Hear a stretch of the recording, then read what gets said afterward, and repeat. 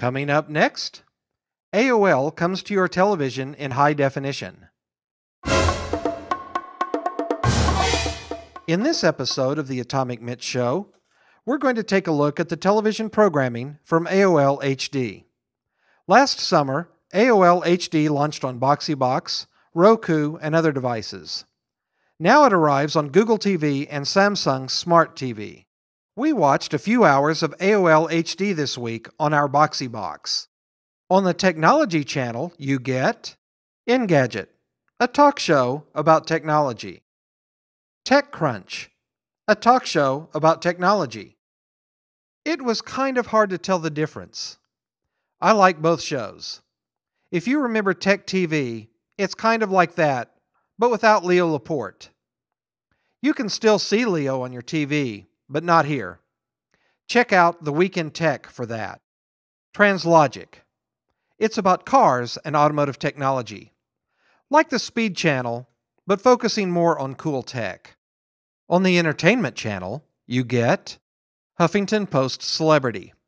Like E. Personally, we've burned out on celebrity news, but if that's what you like, you'll find it here. There are home improvement and cooking shows. Lots of manly men doing girly things. Don't men on TV know how to shave anymore? It's not for us. These shows would be right at home on HGTV or the Food Network. Movie Phone. Lots and lots and lots of movie trailers. Now this we like. We watched trailers for hours the other night. They even showed a Red Band trailer. CD listening party. Listen to a small number of CDs. Kind of neat. Not that many CDs, though. The Interface and Sessions. These shows feature live music and interviews.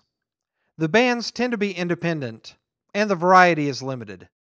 If you have a supported device, AOL HD is worth checking out. It feels more like an experiment than a real network of shows.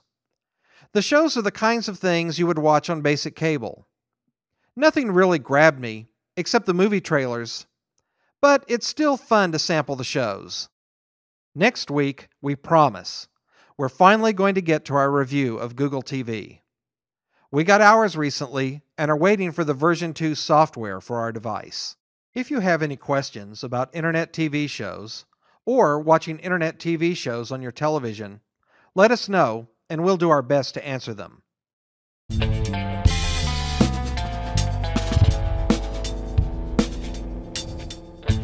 This has been an Atomic Mitch production.